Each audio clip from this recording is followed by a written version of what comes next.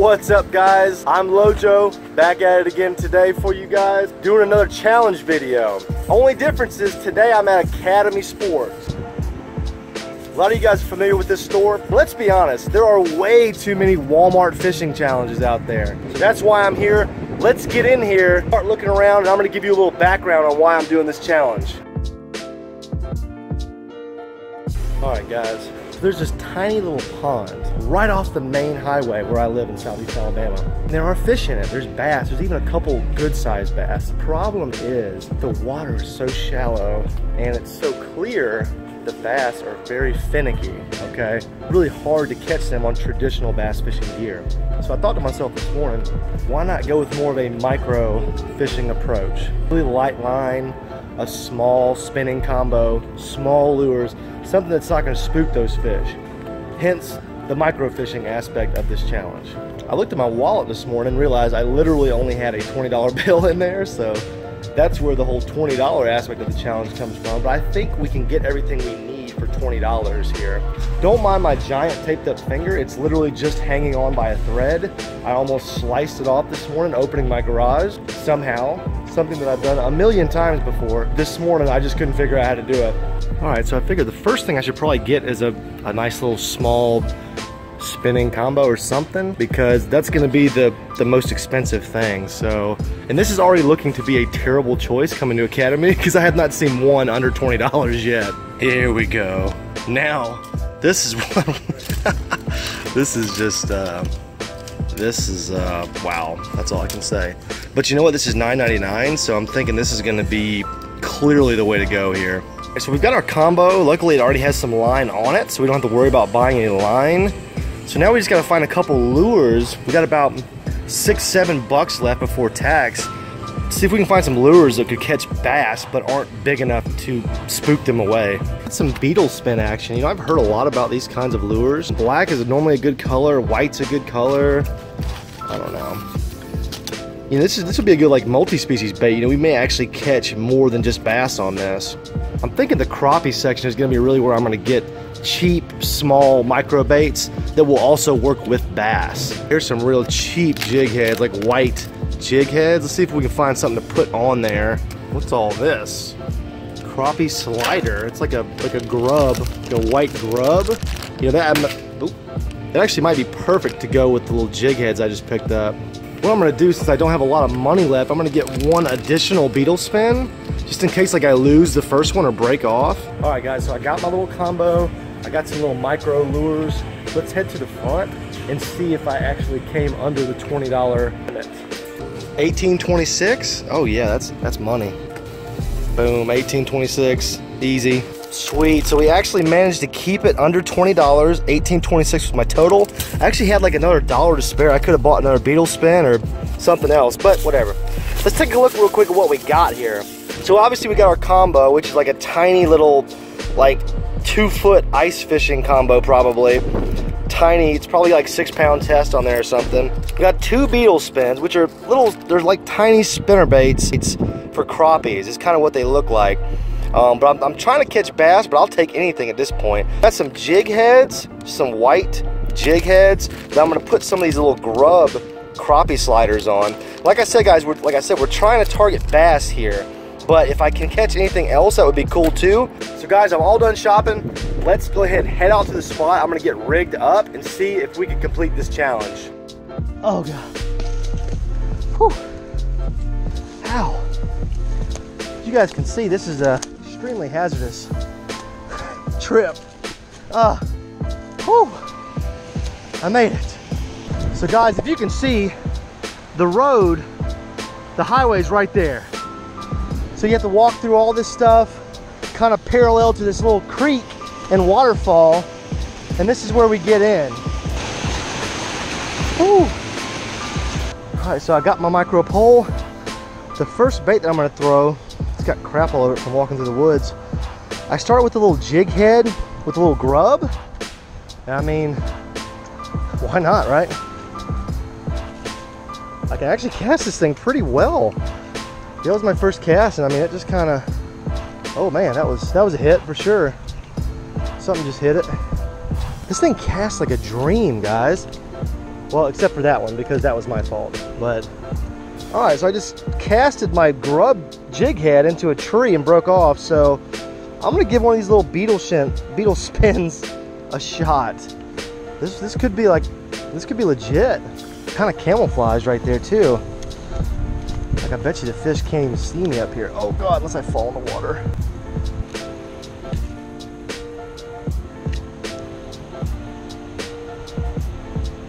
Oh, there's a bite.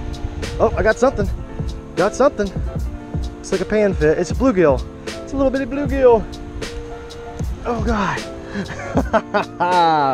Okay, fish number one. Look at that. He's got a freaking mouth full of grub right there. A beetle spin. Okay. Nice. First species, bluegill. See ya. Okay, the beetle spin putting in work already.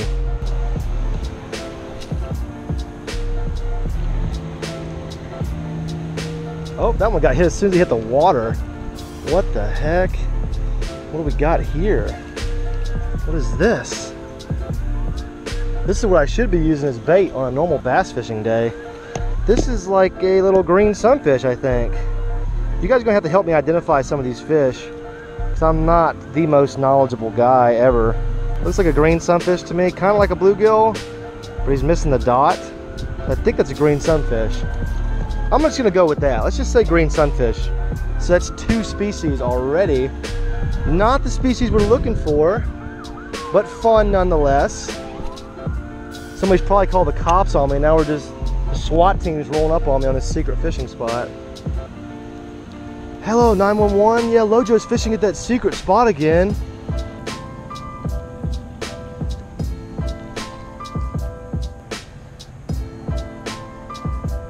Oh, there's another bite. Oh, what is that? Whoa, it's a weird looking fish. Oh, it's a bluegill. It was just really orange. Oh my goodness. That thing had a big, large orange body. Look at that. That's a little bit better one. Okay. Well, we got the bluegill thing down. If we could ever just get something else. He's just hanging out there in front of me like he wants to hang out. All right, guys, I'm gonna take a little bit of a break because I'm struggling out here. We were catching some bluegill, caught a green sunfish. I think I had a bass on momentarily, but he got off. This is not good enough for me to say this challenge is complete, although I did technically complete it. But the whole goal was for me to catch a bass using this micro equipment. I'm gonna take a little break, eat, and if it takes me an extra day to come back out here, I will. All right, guys, this is day 2 of this little challenge. And day 1, you guys saw I did catch a bunch of fish, and I got the multi-species thing down. Got some green sunfish, some bluegills. I'm back out here today with the same mission, catch some fish with the micro rod and reel from Academy Sports. But today we're focusing on bass. So I'm out at a different pond that I know there are a lot of small bass, so we've got a much better chance at catching something bass-wise on this micro rod. Let's see if I can pick apart these little brush piles like I have in the past. Got this little white jig head and grub trailer, like a swimming grub.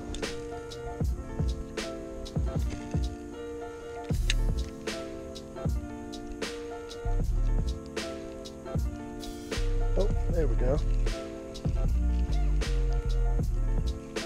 Got something. Oh yeah, a little bass. Oh, he came off. Oh, guys, he came off. Dang it. That's okay though. So we know we're on the right track here. We know little bass can eat this thing. That was awesome. I didn't even feel like a bite. Just feel like I was snagged on something. One real problem I know is going to be how small this hook is. You guys see how small that is, even for a bass that's relatively small. That's a small hook. So that's going to be a challenge, keeping them pinned if and when I do hook one. We had no bite. Yeah, we do. Oh God. Pull and drag. Monster. Rip and drag. Oh my goodness. Ah, yeah, look at that. Look at that beautiful largemouth bass with a mouthful of grub. Check that out. That is awesome. Awesome to the max. All right, guys. I'm gonna try to catch a couple more. Maybe something with some size. I feel so cool to catch a bass on this though, I'm not even gonna lie.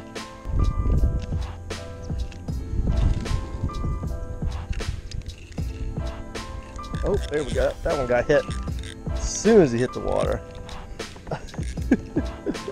Oh, this is so fun.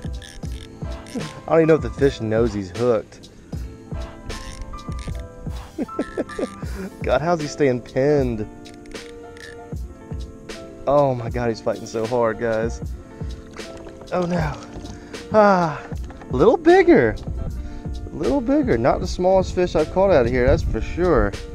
Right at the top of the mouth. He choked that grub, guys. Here we go. Number 2 on the tiny rod and grub. Gotta love it, guys. Got to love it. Oh, there's another one. Oh God. Oh, he got away. That's the kind you expect to catch on a combo like this. Just a tiny little joker. Well, this may end this challenge real quick because I've used all the jig heads that I bought. Yep. There it is. I just broke off on my last jig head. But you know what? It just took that one last jig head to catch, what, 3 bass? 2-3 bass? Hooked into a couple more. Alright boys, that's it for this challenge. I finally broke off on the last little jig head that I had. We caught fish on the beetle spin. I think that's what we caught all the panfish, like the green sunfish and the bluegills on. I switched to the white jig head with the white little tiny grub swim bait trailer. Switched ponds, and we actually caught a few bass with it. So, incredibly fun challenge, guys. I love doing stuff like this. If you enjoy stuff like this, make sure you hit that like button to let me know you enjoy stuff like this so I'll know to do it more often. I know these challenges have been done to death, but I would encourage you guys, all of you out there, just to go out there and try it, whether you're filming it or not. It really is a challenge, and it kind of changes up the monotony of fishing. Subscribe to my channel if you're new. Follow me on Instagram, follow me on Facebook, all that good stuff. Keep track of me. I love you guys. I will see you later.